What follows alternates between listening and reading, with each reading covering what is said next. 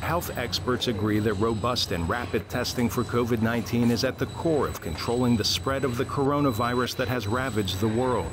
Now, Taiwanese biotech firm TCI says it has a solution for safety and consistency. Chief Supervisor Arvin Chen. We designed the robotic arm action by mimicking the human action to prevent the cross-contamination.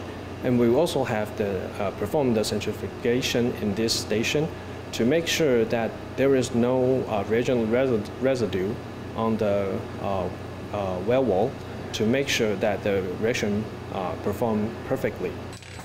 The machine, made up of 3 robotic arms, is called the QVS-96. Designers say it mimics how humans do their jobs. Chen says the robot can quickly and consistently perform the work of well-trained technicians.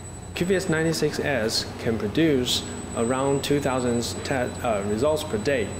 With 100 QVS-96S deployed in JFK airports or Singapore airports, these airports can fully resume their flight and let the passenger travel safely and bring back country economy. Dr. Li Shiming at the Chongshan Hospital in Taipei City welcomes the new technology that comes in time for flu season. The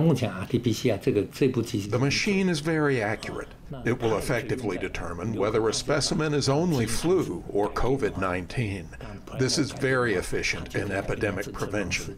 You will not mistakenly quarantine a flu patient, and you will not overreact by mistake. Government agencies, Taiwan Centers for Disease Control, and 3 hospitals in North and Central Taiwan already use TCI's QVS-96 robot. Arash Arabasadi, VOA News, Washington.